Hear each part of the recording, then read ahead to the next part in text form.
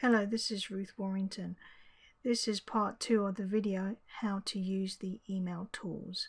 In part 1 of the video, how to use the email tools, we covered bold, italic, underline, change font size, change font color, change highlight color, and create a numbered list. I'm now going to show you the rest of the tools on this bar. So as you can see, this is where we were up to previously. We're now going to go over here. So again, we would need to highlight this section here and change the numbers to dots. So we've now got bullet points. Now I'm going to highlight this section here, and this bit here is decrease and indent. Well, we can't do that just yet, so I'm going to click on this one to increase it. So it now indents it. If I go over here, it decreases it. And also over here you've got the alignments. So you've got text alignment, so it's already to the left, but if I do center and then right align, like so, and I go back here and then that's left align. With regards to this, it's about creating a hyperlink. So what I need to do is to type in something, let's say YouTube channel,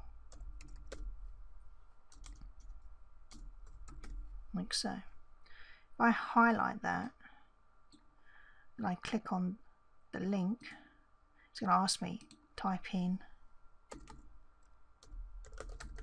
the web address, like so. So I've typed in YouTube. I click OK. So that is now a hyperlink. So when the email is sent, that person just needs to hover over that link and click on the button and it will take them straight to that website. Another thing you'll find a lot of people like to use is the insert an emotion. So you just click on that and it gives you all the different types. So you can have here, well, there's nothing in there at the moment, but once you start using it frequently, it'll come in there. So let's say I like that one, that one, that one. So I'm just clicking a few of these, all the different types. Scroll down a little bit more.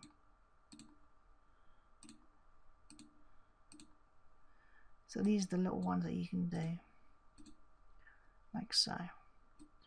And I can click on that one, give me some more parties like almost Halloween. Food. Some people actually just send messages just using these little icons. So you can have a bit of fun doing that. Just use the scroll down button bar that allows you to go up and down. So if I go back to this one, it will give me a list of the ones that I've actually been using. Because sometimes you might use a smiley face all the time. It'll always be in that section there.